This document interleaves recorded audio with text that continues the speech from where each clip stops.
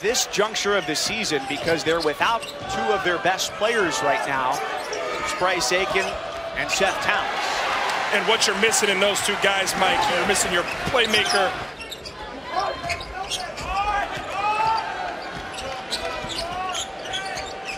Kirkwood going to work on Little. One great freshman against another. In the lane, offensive foul against Bassie. May's now got 10, the leading scorer for either side. On the lob, it's turned away. Here goes Little, jams with two. Explosive from floor to rim in the blink of an eye.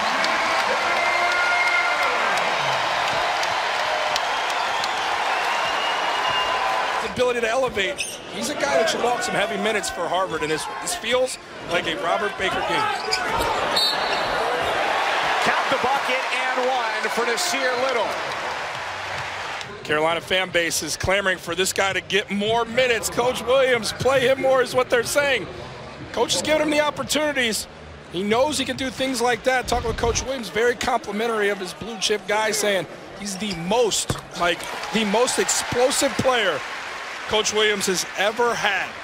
It's pretty high praise when you think about the guys that he has had on the floor.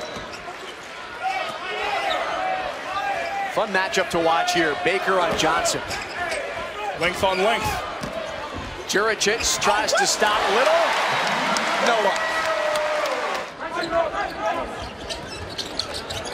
May with it. He's got a game high 12. Thought about the three. Instead, shovels it for Little, who rattles it in. 10 points for Nassir Little. Those are the things you need if you want to do the unthinkable and pull one off here in Chapel Hill. Johnson's missed all of his three-point tries tonight, 0 for 4. And a lot of offensive weapons. I like Kansas. So you're taking experience over youth. I like the blend. Give me all of it. You can win with youth, though. And Carolina here, vintage Roy Williams. Duke, we know about them. Virginia is a team I'm curious about. Versus Notre Dame, as they hosted them, beat them pretty handily. Turns water into wine, so don't count that team out. I had a chance to see them in Atlantic City versus Washington, and Washington's had their ups and downs. But the way Virginia Tech came out in that game, they make you play their kind of game.